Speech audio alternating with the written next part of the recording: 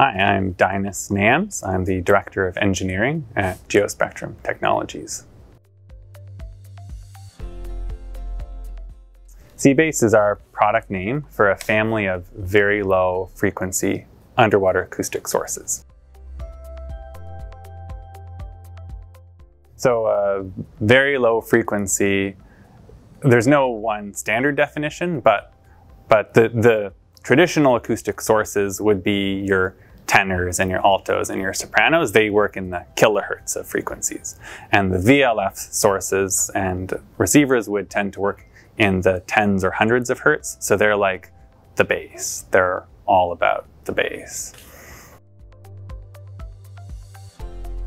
VLF sources are a lot larger than the more traditional sources. A VLF source may have to move over 10,000 times more water to make the same amount of sound at those low frequencies.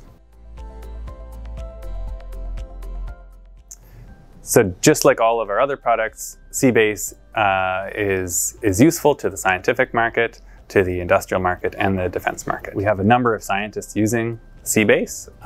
In one particular application, they're using it in the Arctic to measure the temperature of the seawater under the ice to understand the impact of climate change in the Arctic.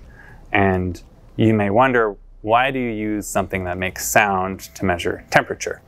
And the answer is because sound travels faster through water as the temperature warms up. So if you send sound over long distances and you know how long it took to get there, you can calculate the temperature. So that's what those scientists are doing. So an industrial use is marine seismic, where you use underwater sound to survey underneath the sea floor. So typically this has been prospecting for oil. You can also prospect for minerals. And more recently, there's a lot of focus on surveying for wind farm deployment. And the typical tool that's been used in the past has been an air gun, which effectively makes a big bang underwater. And it makes the sounds that the seismic people need, but it also makes lots of extra sounds that's harmful to marine life. Using the Seabase in this application still makes the sounds that the seismic imagers need, but it doesn't make those extra sounds. So it's much less harmful and impactful to the marine life.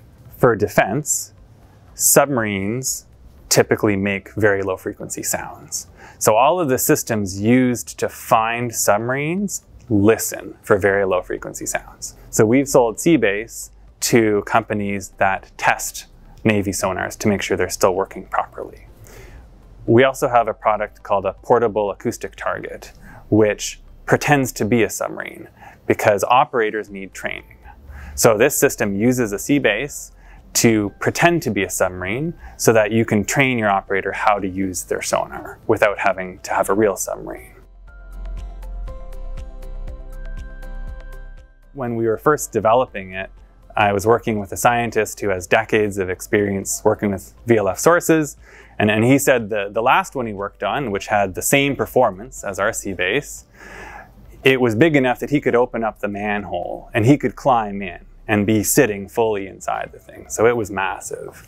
Typically, VLF sources are not reliable because they're big and complicated. But the Seabase is less big and less complicated than other VLF sources. So it still has more complexity than a normal source, but it's more reliable than all the other ones. In many cases, there isn't much competition. In fact, it's very difficult to obtain a VLF source if you want one.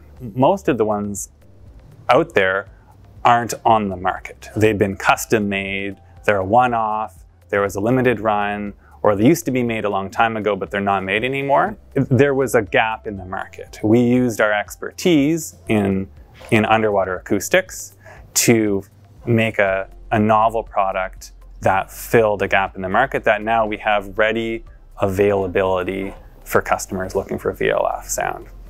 I'm Dainis Nams. This has been Ask an Expert with Geospectrum Technologies.